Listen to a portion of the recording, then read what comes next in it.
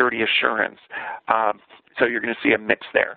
And then the right side are the bottom 3 weaknesses. And what I've done, and this is only for the Australia slide and then the next Singapore slide, if you see in that aqua color, I do have grades or marks that are more relevant to Australia. Now, please forgive me. I'm perfectly aware that all the different regions in Australia, not everyone aligns, and that's universal with any country. So the mechanism for grades or marks are different, within a particular country. But this is, but hopefully our Australian attendees at least are familiar with the different bands for grade school marking systems. So big picture with Australia, tied for number 4 of 6 when it came to risk assessment.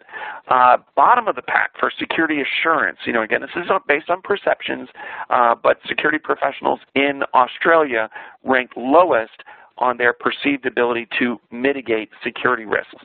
And that actually brought down the score, well, together 69% and 69% averages to 69%, and so that was bottom of the pack, number 6 of 6. So this would be the equivalent of a band 3 mark in Australia.